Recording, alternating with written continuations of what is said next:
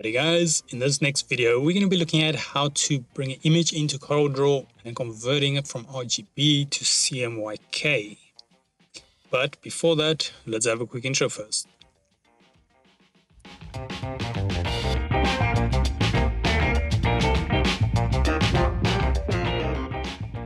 So today's video can be found on softwaretraining.co.za.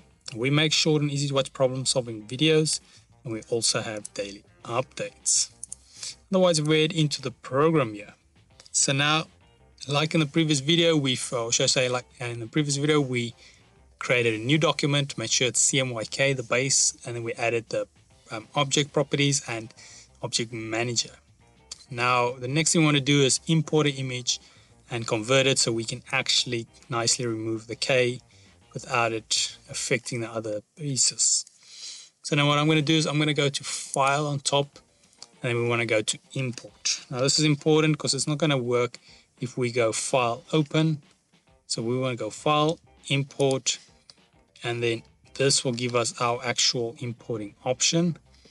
Now what I'm going to do is just select the image somewhere where you can see some nice black, import this, and then it will give us this weird cursor. It will change it and it will ask us where we want to import it to. So I'm just going to select the top left corner here, click that, and then as you can see, if I zoom out here, it has imported the picture for us, or the image.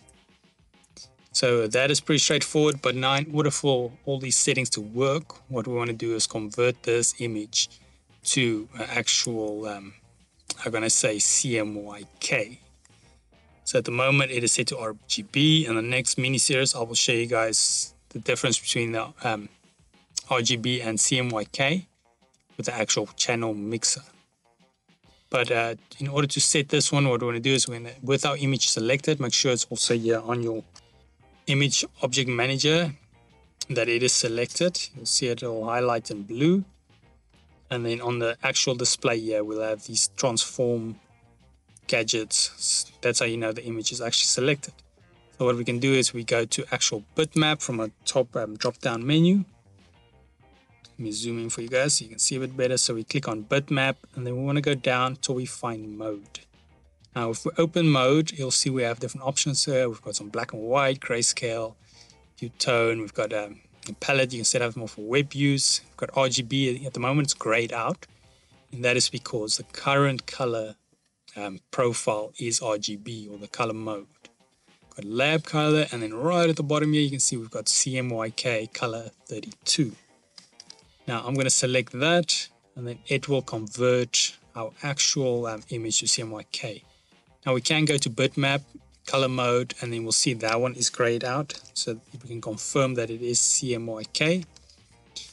And then another way you can do is you can go window, dockers, and then we just add the color, what was it, the color, oh, you can't see it yet, never mind. I'll show you that in the next video. But yeah, so that's one way you can confirm that it is actually set to it.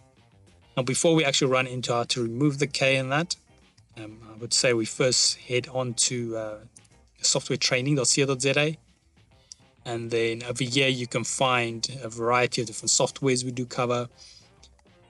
Videos like this one and other ones will be uploaded, and then you can also isolate here. If you don't want to go through the whole list, you can try get exactly what you're looking for.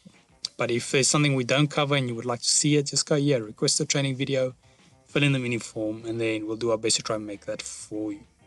But otherwise, thanks guys for watching, and cheers.